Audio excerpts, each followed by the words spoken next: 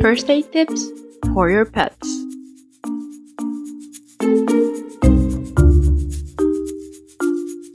Most of cleaning products are toxic to pet skin and eyes.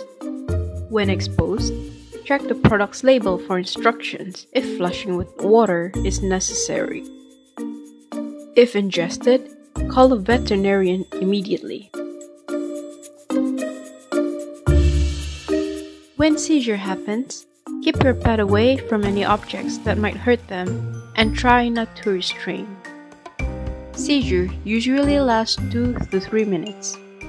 After the seizure has stopped, keep your pet as warm and quiet as possible and contact your veterinarian. When your pet's bone is fractured, the first thing you must do is muzzle them to avoid from biting you. Be cautious of the injured and chest area while transporting your pet. You can wrap a blanket around them. For external bleeding, press a thick gauze pad over the wound and keep pressure with your hand. Then, apply a bandage and pressure over the wound. If the bleeding is difficult to stop, get your pet to a veterinarian immediately. There are many symptoms of internal bleeding on your pet.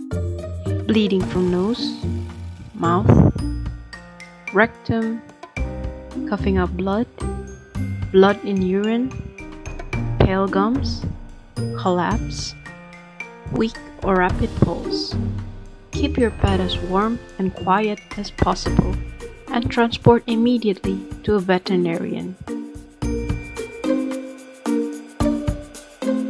Or chemical burn. Flush immediately with large amount of water. If it is severe, quickly apply ice water compressed to burn area.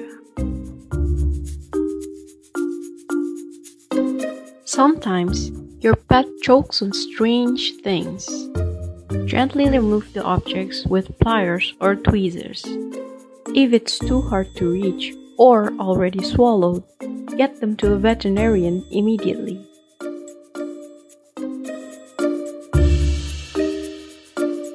For heat stroke, place a wet towel around the neck and head area. You need them to constantly be wet. Use a hose to keep water running over their body. You can help them relieve the heat by massaging their feet. When your pet experiences shock, you need to keep them restrained, warm, and quiet.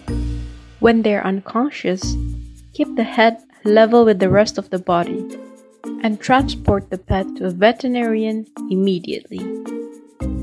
For more information, call us on these numbers and visit our website. Thanks for watching!